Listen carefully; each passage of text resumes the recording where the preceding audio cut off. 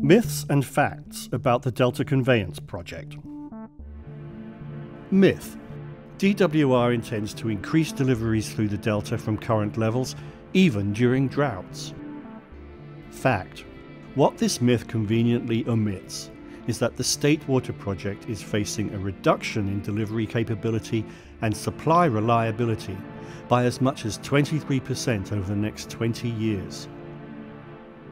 We will lose much more over the life of the system due to climate change, sea level rise, and wild swings in precipitation patterns. The purpose of the Delta Conveyance Project is to minimize these future losses and protect reliability for 27 million Californians.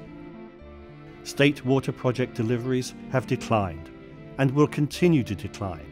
Yet, with the Delta Conveyance Project, the declines will be lessened, and all Delta water quality and fishery protections will continue to be sustained.